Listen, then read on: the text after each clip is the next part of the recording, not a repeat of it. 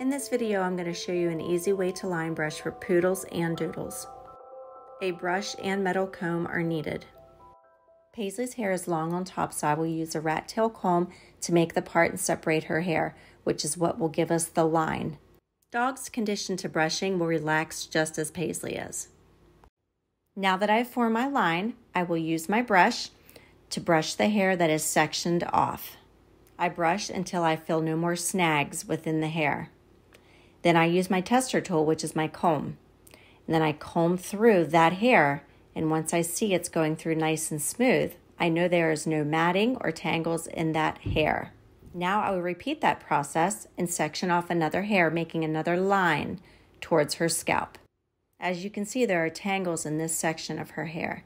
So I work to get my line, and then I get my brush and I brush this out until I feel no more snagging. Now I use my comb from the scalp to the ends of the hair to make sure it glides through freely. And you continue this process until you've brushed all the hair. Next, we're going to focus on the body. It is the same process for all lengths of hair. I then use my comb to portion off a section of her hair. There is that line at her scalp again. I then use my Chris Christensen slicker brush to brush through that section of the hair until I feel no more snagging. I then use my comb to see if there are any tangles, in which I do feel some that comb is snagging. So then I'm going to take my brush and brush again, and then check my work. The comb moves freely, so now I can move on to the next section. This section is tangled and a little more difficult to make that line. Left unbrushed, this would end in matting. This is why it is so important to brush at least once a week. Poodles have single coats and Doodles have double coats. When that undercoat sheds, it gets caught up in the curls, which leads to matting. Line brushing removes that undercoat that has shed. I continue this process. The undercoat that is shed will be collected in the comb and in the brush, as you see here. This is what was causing the hang up and the tangles.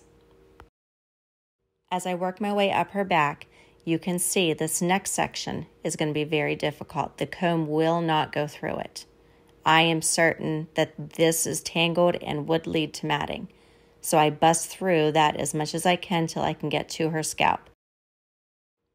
You must be careful not to burn the skin by brushing too hard against the skin, but you must work until you're able to get the brush to move freely. I then use the comb to go through all the hair that I have previously brushed to make sure the comb moves through all of that smoothly.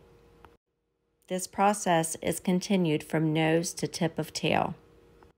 Paisley is relaxed and calm while being brushed because she has been conditioned and this is part of her life. And I truly enjoy brushing and grooming my sweet Paisley. Thank you for brushing your dog.